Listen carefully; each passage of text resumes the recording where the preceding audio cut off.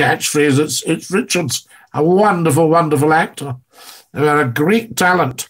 And still working. Still working. Richard is still working, one of our great actors. Wonderful stuff. Been in many, many things. Very, very good actor. An actor. So there we are. Now, what do we got here? Let's just... Aye, that's it, Glenn. That's it, Glenn, lad. You know, the nose. Remember, we used to shout on the phone in, Glenn, you know, I would say to people, that needs to get a life, love. And they shout, that should get life. No idea. I only know about the fourth wall from watching TV, especially about comedy shows, who like to do so. They break the fourth wall. The fourth wall being the route to the audience. Just a wee geek round the corner here. There we are. Excellent stuff. Oh, and I'm just going to share in a group because I think that's important. You've got to keep the faith. But the new show will be very, very big. I can tell you that. So there we are. Wonderful. We'll just let everybody know. Right. Remember when he picked up the little dog as though he was the telephone? And the one when he went to the Algarve with the great Peter Cook? They were all fantastic. And, of course, the wonderful Annette Crosbie, another outstanding actor. Wonderful. Remember her playing Queen Victoria to Timothy West's Prince of Wales, Timothy West's Edward VII. Well, he wouldn't be Edward VII until Queen Victoria died, but he was the Prince of Wales. Scottie 4291. Absolutely, Glenn Peacock. Yes, indeed. Dinky-Doo. We have some huge, huge numbers here. Tremendous. You can send out a tweet and 10,000 people see it. I love that. It's absolutely mind-blowing.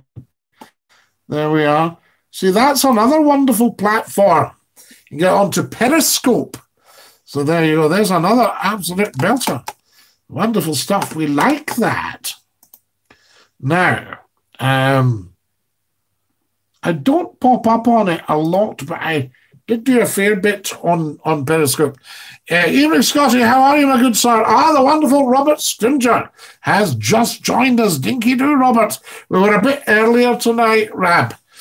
So 54 minutes into the show. But not to worry. There's no rush. And I'm just doing a bit of sharing here, letting everybody know what is what. I think it's important.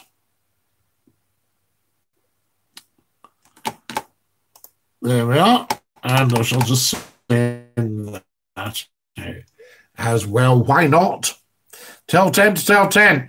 Has anybody got a big group they could share this with? Just so we see who's out there. Evening, Scottie. How are you, my good sir? We're very well, Robert Scrimgeour. I thank you for joining us. Appreciate it. I do remember the dog thing, Glenn. I'd like to see if I hear someone else's phone ring. I pick it up and say, 4291, 4291. 4291. I'll tell you another thing that people used to say. They would pick up the phone and give their name. So you'd ring to somebody's house, and they'd pick it up and give you a, McDonald speaking, you know. Or they just answer, just give their name. They didn't even say hello. They pick up the phone and go, McDonald? You thought, what? You thought they were having a laugh, you know?